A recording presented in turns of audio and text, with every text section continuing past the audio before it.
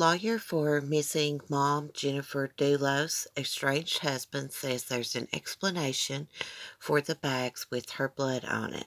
Fotis Dulos' lawyer says he can explain why his client allegedly dumped bags in Hartford containing Jennifer's blood the night she vanished. This article is by People magazine. The estranged husband of missing Connecticut mom Jennifer Dulos was allegedly caught on tape dumping 30 garbage bags that police say contained her blood. Fotis' attorney Norm Pattis says there is a reason for that. There is an explanation, but we're not going to give it, attorney Norm Pattis said Wednesday afternoon, the Stanford Advocate reports. I think when we do it, it will appear less troubling. Jennifer was last seen dropping her 5 kids off at a new Canadian country school in Connecticut on May 24th.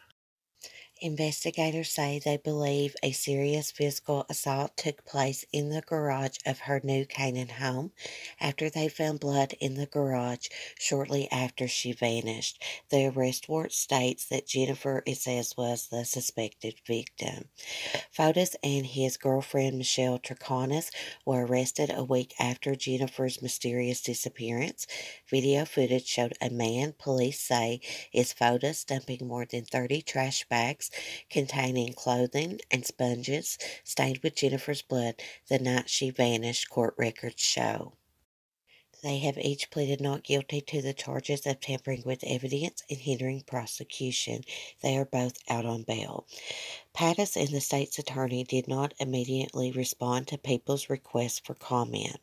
On Wednesday morning, Pattis talked about the highly publicized case on the Connecticut-based Chaz and AJ morning radio show on 99.1 WPLR, saying from our perspective, this very much remains a missing person case, and the solution as to why she is missing is not obvious. Saying he understands why his client is a suspect, Pattis told the show, spouses are always the suspect in missing person cases of this sort, and we get it.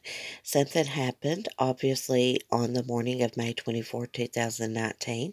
We're just not at all sure that Fotis was involved in it. Pattis said he is waiting for the state's attorney to give him police reports, diagrams, and photos from the investigation as part of the discovery process, which should arrive any day now. Norm Pattis answered no when asked if he had come upon any new evidence that would make him concerned for his client. He said he wants more information about the struggle in the garage on the day that Jennifer vanished. Obviously, it's a matter of grave concern to us, he said on the morning show, but I have not yet heard that they have a smoking gun, so to speak. Police have not yet been able to prove video, at least, that Fotis left his house in Farmington 70 miles north the morning of May 24th, or that he went to Jennifer's house that day, he said. The videos that we are aware of do not show him leaving or entering either of the houses, Pattis said. Law enforcement, he revealed, is focusing on whether Fotis left his home from the back and entered her home from the back so he wouldn't be seen. We do not have video footage that confirms or denies that, he said on the show. We were told that there is an indication that his cell phone remained at home the entire morning that Jennifer went missing, he said, quietly correcting himself. The state arguably believes that because he did not have the cell phone with him, that he may have left it at home. Pattis also admitted that he created a little bit of dust up recently, suggesting that Jennifer staged her own disappearance with the Gone Girl theory. Gillian Flynn wrote the best-selling novel, and there was a movie about a woman who vanishes and presumed dead to frame her husband. Flynn, he said, wrote a wonderful book, but fell into the very trap that made her book a commercial success. Sometimes the obvious answer isn't the right answer, as we saw in Gone Girl.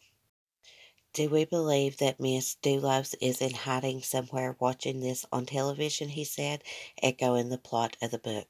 No, we don't, but we don't believe this is as simple as everyone else seems to be prepared to believe. Thanks for watching, guys. As always, leave me your thoughts and opinions below in the comment section. Well, Norm Pattis seems to always be able to explain it all. I wonder how he's going to explain photos being in that surveillance footage disposing of those trash bags that allegedly have Jennifer's blood on it. And allegedly, some of the items were a garment of Jennifer's and some bloody sponges. Also, I would love to know how he's going to explain Fotis's DNA mixed in with Jennifer's blood on the kitchen faucet. I will agree with Norm Pattis on one thing. Sometimes things are not as they appear to be. So I'm going to keep an open mind with this case. I'm really hoping and praying that they can find out what happened to Jennifer so that her family can have proper closure and they can give her a proper burial. It's just really sad all the way around.